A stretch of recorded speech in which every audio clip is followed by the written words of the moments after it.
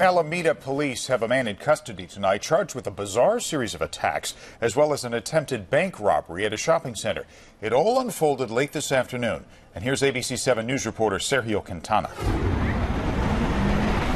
Police say two men drove to this Chase bank and one went inside for some cash. But when he went back to the car, he and his buddy started fighting. The subject in the front passenger seat pulls out a knife and stabs the driver, who was the victim, in the area of the throat. Police tell us the man with the knife hopped out of the car and ran off into this parking lot. Witnesses went over to the victim and they called 911. But this story doesn't end here.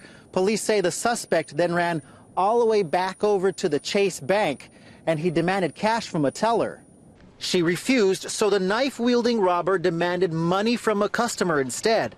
And he holds a knife to the back of the customer's neck, demands money from him. The customer proceeds to hand over money to the subject, and then a fight ensues between the customer and the suspect. Some broken furniture inside the bank marks where the fight happened. The man with the knife tried to get away, but police responding to the earlier 911 call were able to catch him quickly.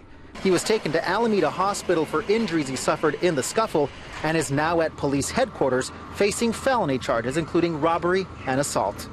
In Alameda, Sergio Quintana, ABC 7 News.